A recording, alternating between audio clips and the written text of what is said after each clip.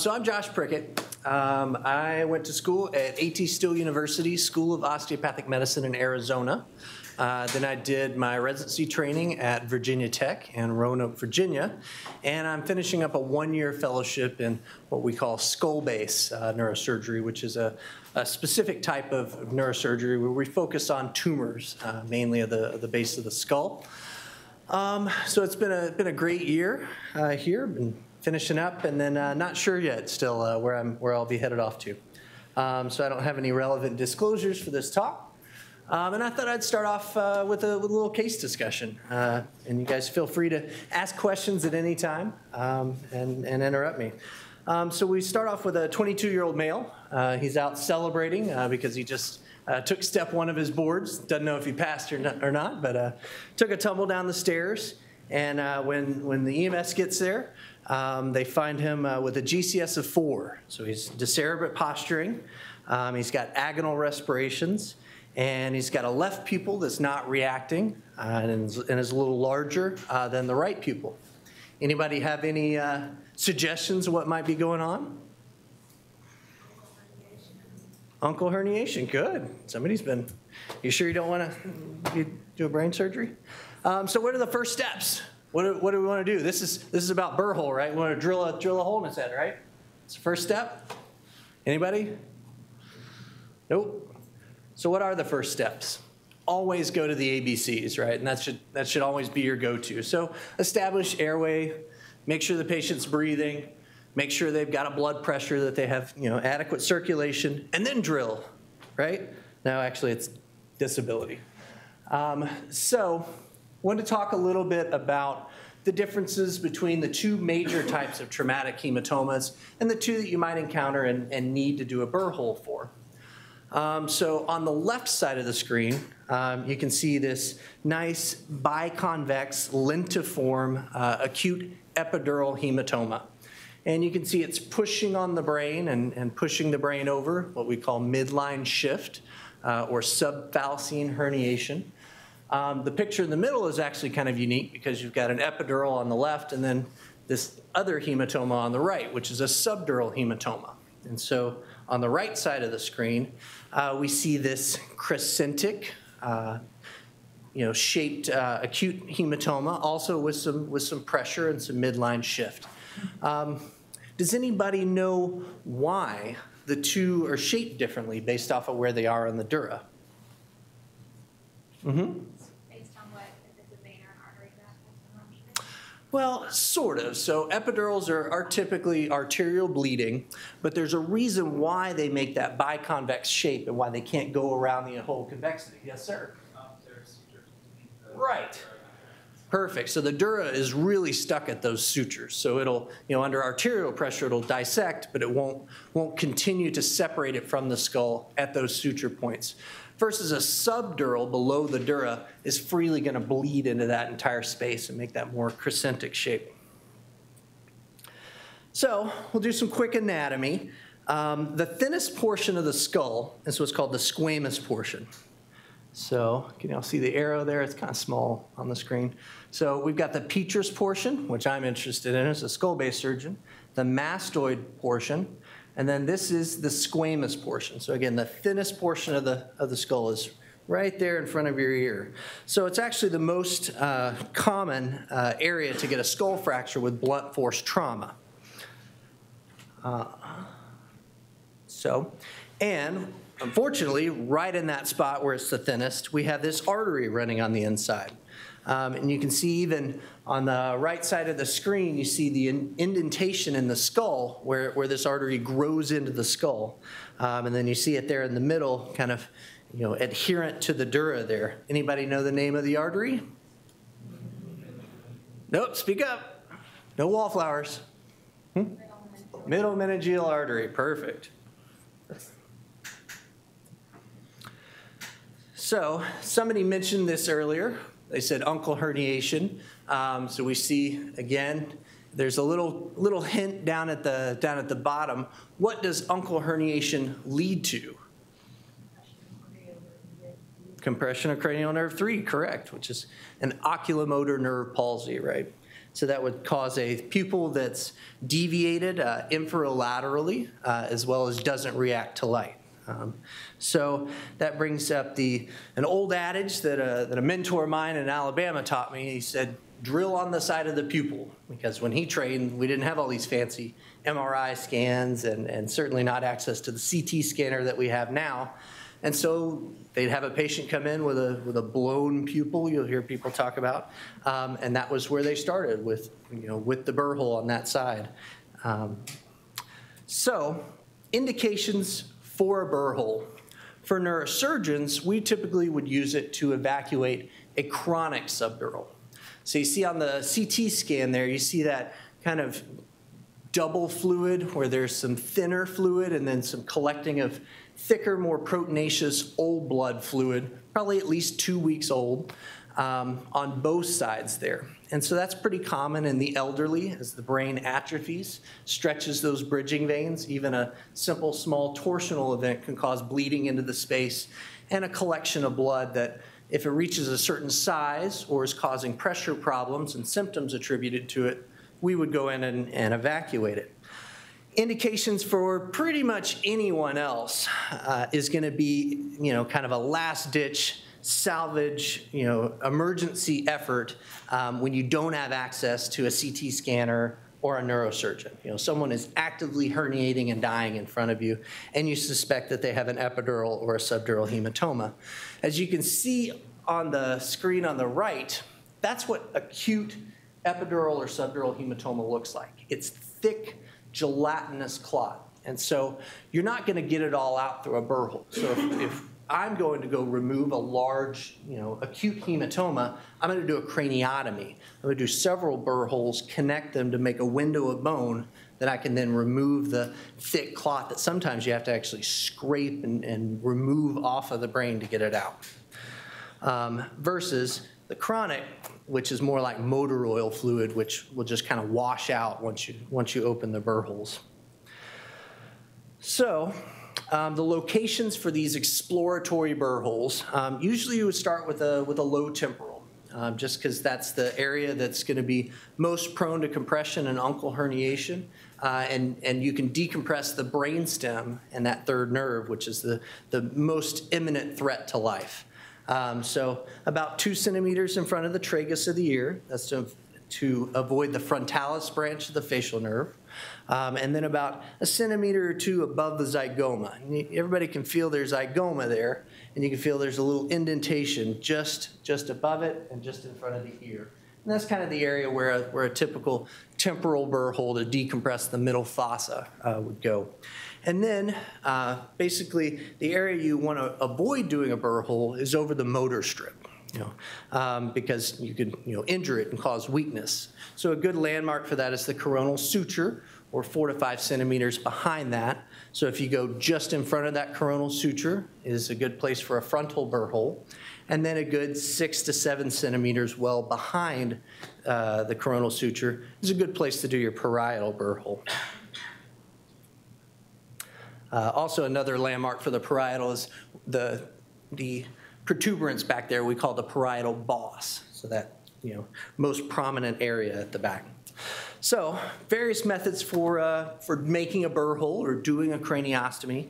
Down at the bottom is the hand trephine, kind of archaic looking. On the left is what's called a Hudson brace, which was one of the early tools used. And then modern neurosurgeons typically use either a pneumatic or an electric drill that you see there on the right. And today, we're going to use a hand drill. Now, neurosurgeons do still use this. It's just used really at the bedside in an emergency situation, usually to drill a burr hole to place a ventriculostomy. What I don't want to see is anybody on the news trying this with their DeWalt at home.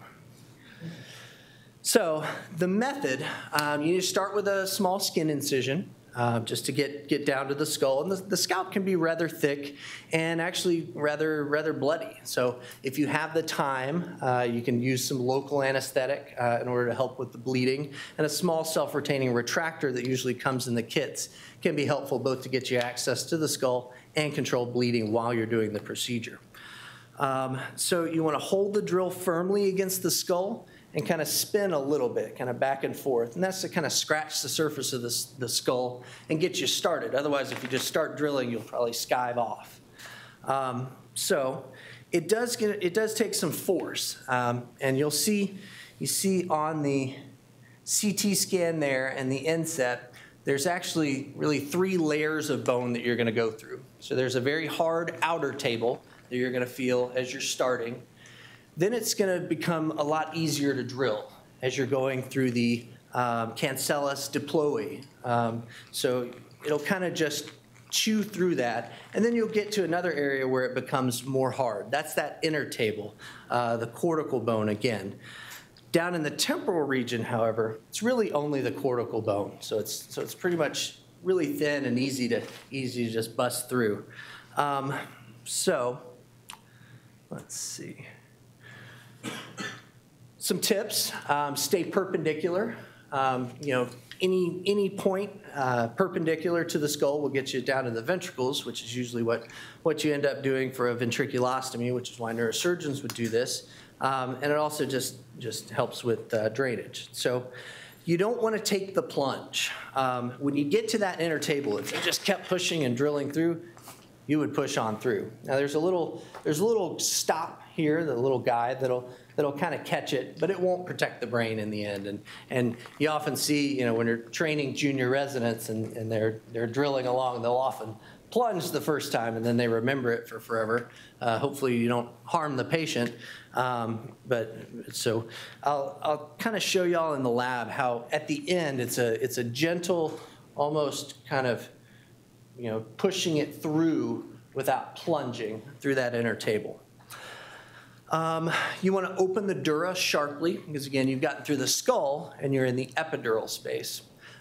If you just pushed on the dura, then you could start actually dissecting the dura away from the skull, collect blood, and cause an epidural hematoma. So you want to open that sharply then using like an 11 blade or a spinal needle. In the field or in the ER, if you're doing this in an emergency situation, if you're not a neurosurgeon, I would not recommend blindly sticking instruments in, trying to get clot out, or trying to suction blindly without being able to see or have a larger hole. And the reason is just because you can injure the brain or you might not be in the right spot. If the blood clot is under pressure, the patient is herniating and dying, it will shoot out of the hole if it needs to come out. So that's the fun stuff, the Burr hole. We can talk a little bit about the occipital nerve block as well, which is probably a procedure that y'all would more commonly run into, especially if you're in family medicine or internal medicine, certainly neurology. Some of the indications, occipital migraines. You can get cervical spondylosis, where you get direct compression of that C2 nerve root and can cause pain in that distribution, or what we call occipital neuralgia, just a kind of general term for neuropathic pain in the distribution of C2. So the occipital nerve provides the sensation to that back and top of the head, as opposed to the terminal branches of the trigeminal nerve that provide to the face, right? V1, 2, and 3. This is really the C2 dermatomal distribution made up of the greater and lesser occipital nerves. The greater occipital nerve is primarily the dorsal ramus of C2, and the lesser occipital nerve is the ventral rami of C2 and C3. Keep in mind that C1 really doesn't have much of a sensory component, and there's not an actual dermatomal distribution for C1. So we see on the diagram on the left there, we see the greater occipital nerve coming up, showing the C2 dermatome in green there. Slightly different picture here. Again, that greater occipital nerve coming off of C2. Lesser occipital nerve, more lateral, and a little smaller area, kind of more behind the ear. And we see the occipital artery that we'll talk about in a moment, as well as some other structures that we want to know where they are and avoid. And those are the foramen magnum with the cervical spinal cord and the brainstem, as well as the vertebral artery that's exiting the vertebral foramen and going through the sulcus arteriosus, looping over the arch of C1 before it becomes intradural. So for landmarks for an occipital nerve block, your main one is your inion, or your external occipital protuberance. And everybody can feel theirs in the back, knows where it is. You go about 2 centimeters lateral to that and 2 centimeters inferior to that. And if you were just doing, just a blind infiltration of the region, trying to get a general nerve block of that vicinity, you could just use those landmarks. You can also use ultrasound. Ultrasound is mainly useful to find the occipital artery, and then based off of that, keeping in mind that the greater occipital nerve is just medial to, and the lesser is just lateral to, you can use that as a guide for your injection. You can also use Tinel's test, where you actually tap along where you expect the nerve to be, and you can actually get reproduction of that neuropathic pain into the distribution. That's both an indicator that a procedure would help with it, and also you can tap along it and mark it on the scalp, where the nerve is actually going to tailor your injection. So the technique, you want 5 to 10 cc's of both a long-acting anesthetic and then a long-acting steroid. So a lot of people use bupivacaine and Depomedrol as a common one. You want a small needle, 22 gauge is usually pretty good, and you don't need it to be particularly long, really just enough to get through the scalp. You want to prep the entry site and always use sterile technique. You want to avoid aiming inferiorly. Again, we want to avoid the foramen magnum, we want to avoid the vertebral artery. And you don't want to go too medial, because if you end up too medial, you're actually going to miss the greater occipital nerve. So you always want to aspirate. Anytime you're doing an injection, you go in with the needle, you always aspirate back, because there's actually 2 other spaces you could be in. One is the occipital artery, which if you directly injected that into it would be a problem. The other is the foramen magnum. So you could actually do, accidentally do what we call a cisternal puncture and end up in the subarachnoid space. If you injected lidocaine directly into the spinal fluid there, the patient would numb all their cranial nerves and lose consciousness, which I actually saw in a patient who was sitting up one time. Was not the thing to do. So you want to insert, again, aiming more kind of superiorly from that 2 centimeter point. You go until you hit the occipital bone, then you want to aspirate, retract slightly, and then aim a little bit more superiorly. Again, aspirate, and then when you think you're in the right spot, inject the anesthetic. When you're done, or actually during the injection, you may actually hit the nerve, and they'll feel the reproduction of pain. That actually just means that you're in the right spot, and it's a good prognostic sign that it will improve. So then after you've injected it slowly, you remove the needle and hold pressure to prevent a hematoma from forming. So here's a little picture of it. Again, that 2 centimeters lateral to the external occipital protuberance is the greater occipital nerve, which is medial to that occipital artery you want to avoid. And so about another 2 centimeters lateral to the artery is the lesser occipital. So any questions?